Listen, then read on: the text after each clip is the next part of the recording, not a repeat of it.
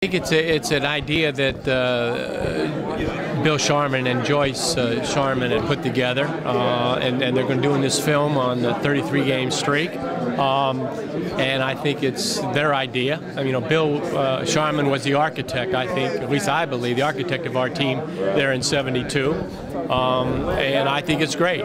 There's a lot of guys that I haven't seen for a long, long time, and it was a very special year, a very special time, certainly in my life, and I think for most everybody that was part of the team. I understand he has a license plate with the streak. That's what I understand. I have not seen it, but no, I have not seen it, but that's what I understand. It's great. When you're talking about Coach Sharman as the architect, what kind of foundation did he lay for? Well, this was his first year as a coach for the Lakers, and he came in, and we went right away. We went to Hawaii for training camp, which sounds it's glamorous, right? Not at all. Very hot, very humid, and he ran the hell out of us. He got us all in shape. We were in better shape, I think, than any team that we faced that year. But he brought in a whole culture and a whole style of play that was different from the Lakers before. It was really patterned much how Boston Celtics played when he was playing, and so I think that helped lay the foundation. And we got off to a very good start. We were 6-3. Then we went on that streak. Next thing we knew, we were 39-3. 39-3. Yeah, 39-6. No, 39-3. Yeah. Oh, my math. So, so that confidence that grew from game to game, I think, was a very big contributor to the success of our team. And when we went out on the court, we really knew we were going to win. If you look look back at the games in the 33-game streak, there are very few games that were even close. And we were a team. We played together. We moved the basketball. We ran. We averaged 121 points a game, which is quite exceptional. And so I consider him the architect. He brought in and put all the pieces together. Right. You're a huge part of that scoring. What was the key to that? Well, I did. I was able to score a lot of points. All the guys would tell you I took a lot of shots, which is true. But they got me the ball, and we played together.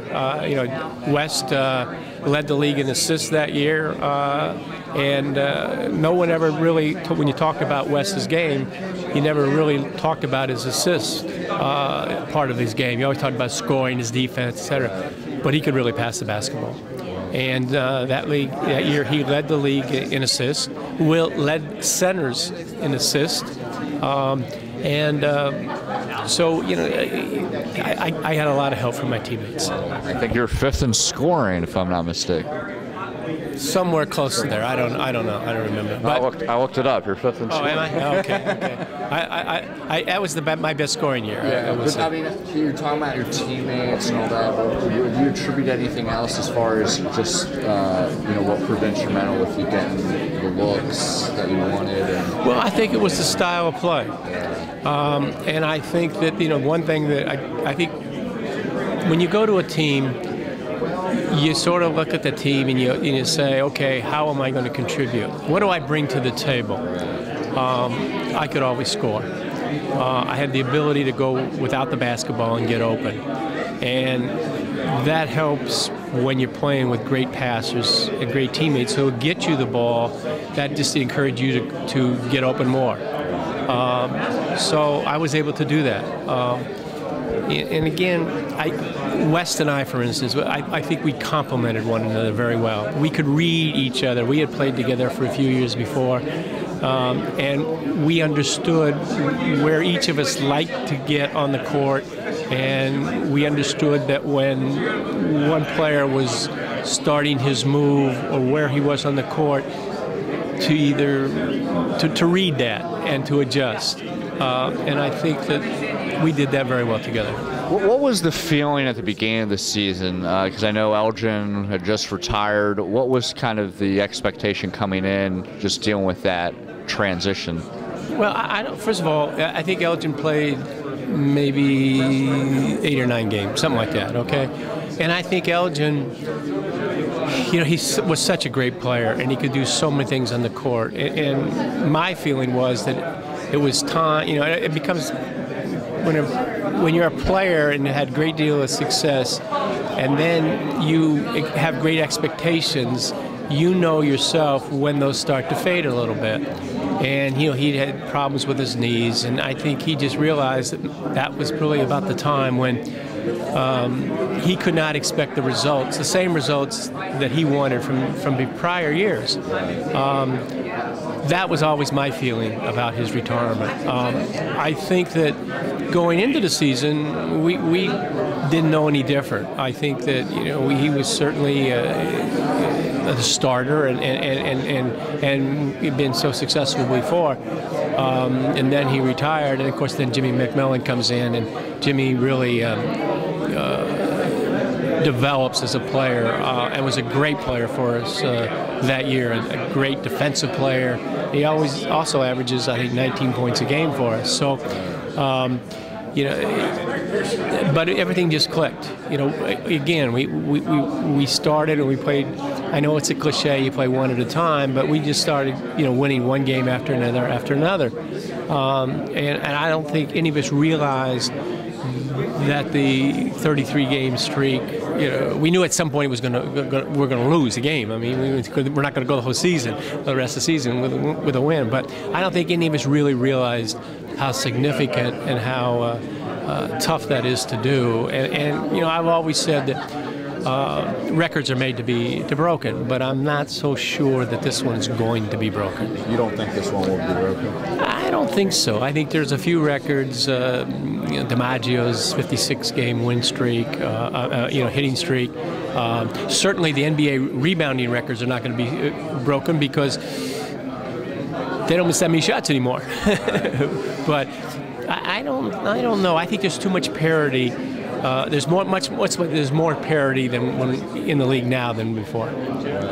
What was the feeling leading up to that championship series, the Knicks, just given the fact that there had been so much history before when guys get to the finals and a lot of them against Boston where one come out? What was kind of the feeling with just dealing with all that? Well, I think during the season we won 69 games, 33 in a row.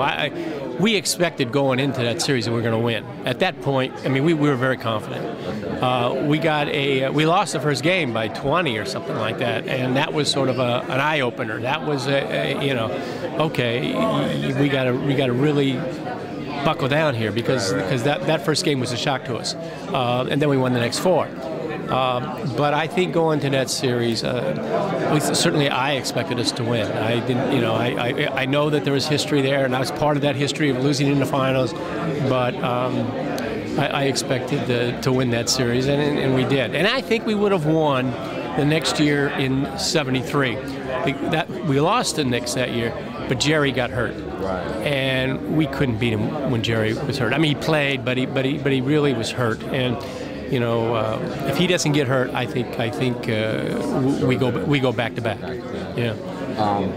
Guys win. What's the feeling in the locker room after this? Well, the best I can remember, it's been 40 years, but we were pretty excited and pretty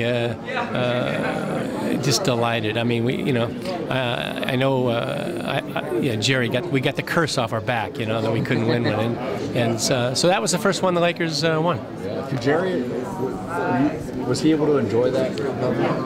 You're going to have to ask Jerry that. I think so. I think so. I think he was really relieved. But you're going to have to ask Jerry. Lastly, with just this event, what are you looking forward to? What do you hope to get out of it? Well, it's been 40 years, a lot of great memories. It was a very special year, and I think that it's good to see some of these guys who I have not seen. I've talked to, in touch with a few, but over the years, less and less now as time goes by. But it's good to see the guys, my teammates. Unfortunately, 3 of them have passed away, but there's others that it's going to be great to see and spend a little time and visit.